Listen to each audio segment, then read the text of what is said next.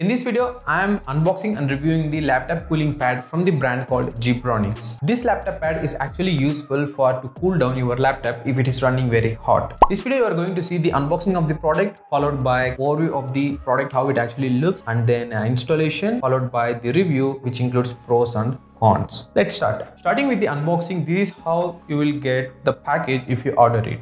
There are no extra papers inside the box. You will get only cooling pad along with a USB Type A to Type A cable, which is used to connect the laptop. Coming to the overview of this cooling pad, on the back there are two USB Type A ports. One is to connect the laptop and another one to connect any external devices to laptop. This Zebronics laptop cooling pad is built with a metal mesh on top and plastic at back. Below on the top there are two plastic holders which helps laptop to do not slide. On the back side there are two plastic clips out there to lift this pad up to a certain angle so that the heat is dissipated very easily. Let's see how to connect this cooling pad to the laptop. With the Type A to Type A cable provided in the box, you can connect it to the laptop easily. To check whether it is working or not, right after connecting to the laptop, the two fans which are available inside this cooling pad will turn on along with a blue color lighting. Only one color, no RGB colors in this one. Coming to the review, first I'll deal with the pros. What are the good things I noticed after using this cooling pad? Number one is price. During the offers time, you will get this product even for low price like 300 rupees or below 400 rupees. Now it is priced somewhere in the price range of 500 to 600 rupees. In this price range, this is one of the best options to choose. If in case you are getting this product for 300 or 400 rupees, then it's a great deal on that price range.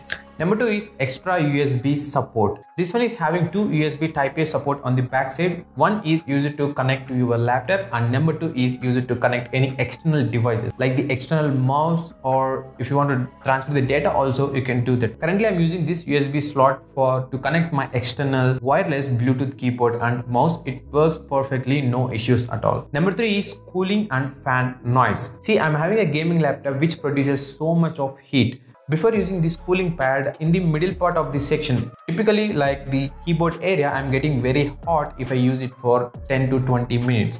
After using this cooling pad, I can see that there is no heating at all in that area. If in case I use heavy intensive gamings or video editing or graphic related works, even though the cooling pad is available, I can observe the heat on the laptop. So in simple words, it did the job what it actually meant for, but don't think like it completely cool down your laptop. Also, fan noise is not loud during the running conditions. This one doesn't have any levels to adjust the fan, only single speed, at a single speed, single RPM, the fans will work. And finally, number four is clip support on the top to do not slide the laptop from the cooling pad. These are the good things are there in this cooling pad. When it comes to the bad things, only there are two bad things I noticed it. Number one, there is no on or off switch for the lighting. Some people like the lighting. Personally, I don't like the lighting for the cooling pad. Frankly speaking, lights doesn't require for the cooling pad. Just for the appearance and the aesthetics, they added it. Otherwise, these are very waste only. There is no switch button to on or off the lights because this will use your laptop power. If in case we are having the on or off switch for the light so that we can actually save some power from the laptop. And also this cooling pad requires 5 volts 1 amperes of power to run perfectly. Number two is no control of fans. As I told earlier, I'm having a gaming laptop. It pumps so much of heat when I use heavy intensive tasks or